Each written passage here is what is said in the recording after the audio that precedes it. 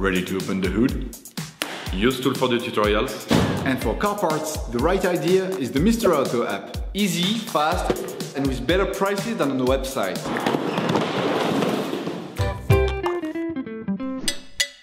In order to change the oil, you will have to purchase an oil filter and an oil bottle.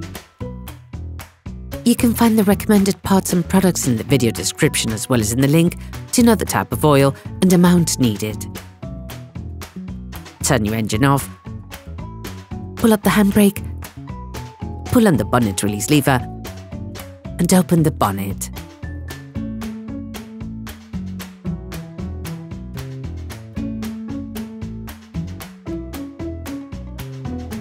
Open the oil fill plug.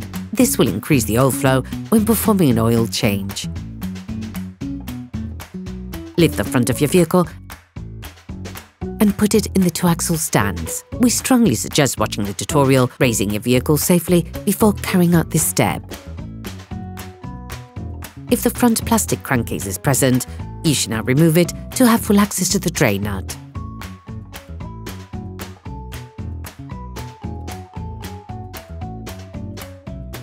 You can now see the drain nut. Unscrew the drain nut with a 19mm spanner. Start the process with a wrench and finish off by hand. Be careful on the last few turns. The oil can squirt out immediately. You have to anticipate by placing a container underneath to collect the oil. You can learn how to make one by watching another of our videos, how to make a collector for liquids.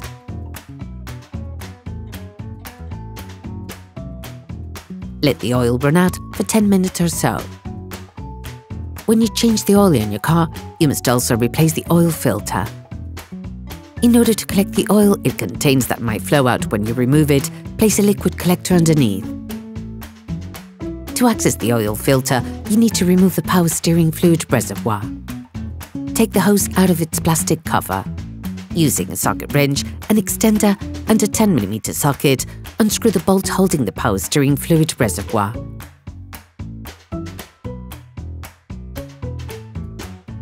Remove the washer. You will now need to shift the air intake duct. To do this, you will have to remove the pin that holds it in place. Use a flathead screwdriver to create a lever and remove it. Then shift the air inlet conduit.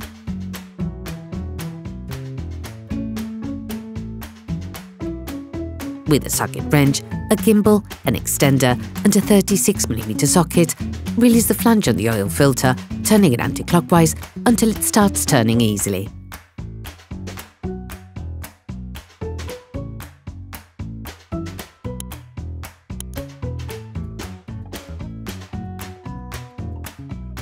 When it has been released, turn it upwards to avoid spilling any oil. Place it in the liquid collector. All parts used in this tutorial are supplied by our trusted partners. These partners also help us create as many video tutorials as possible. Check them out in the description below.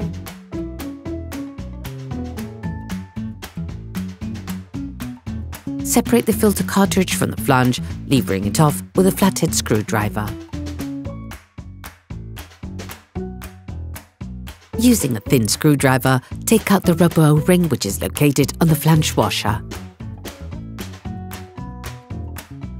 Clean the filter flange with brake cleaning fluid and a piece of tissue.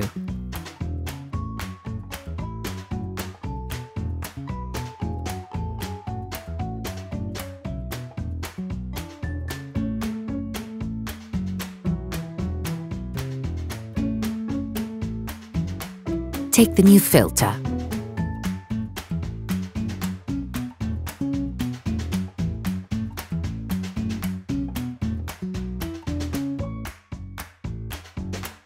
Replace the seal with the one that is supplied with the new filter, ensuring you properly oil its surface.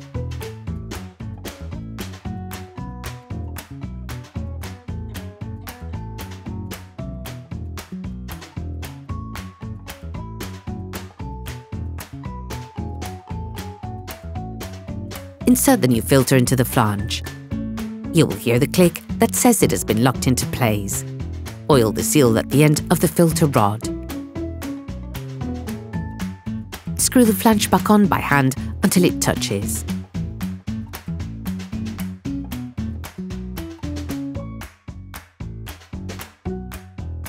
To tighten it, take a socket wrench, an extender and a 36mm socket. Careful, with this kind of oil filter, the new joint can be excessively thick, making the actual tightening process more complicated. As a result, you have to ensure that the flange washer is flat against the oil filter housing. For this step, you can also use a torque wrench that has been set to 25 Nm.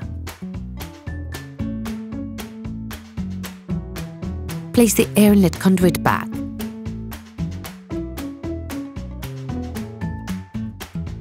Then refit the pin.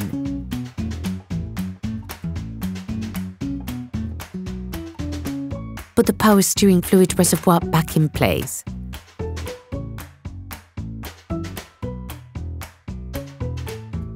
Then screw it back on.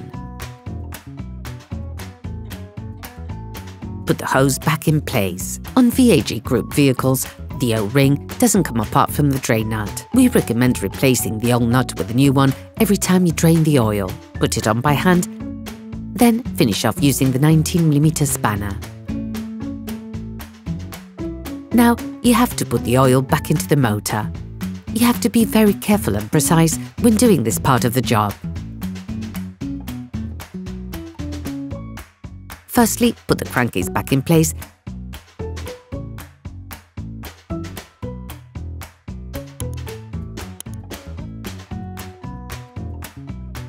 Then lower your car back to the ground and check the oil level. This is something that can only be done when the vehicle is flat. Begin by putting 90% of the suggested amount. This will leave you a large enough margin to adjust the level of oil appropriately. You can find the exact amount of oil suggested for your car in the description of the tutorial. Close the oil fill plug. Start the engine and let the car run for 30 seconds. This will fill the oil filter. Remove the oil gauge and wipe it down. Plunge it back into its sheath, remove it again, and check the oil level. The optimal level is near the maximum, but be careful to never go over it. Based on the level indicated on the gauge, readjust to obtain the optimum amount. Operation completed.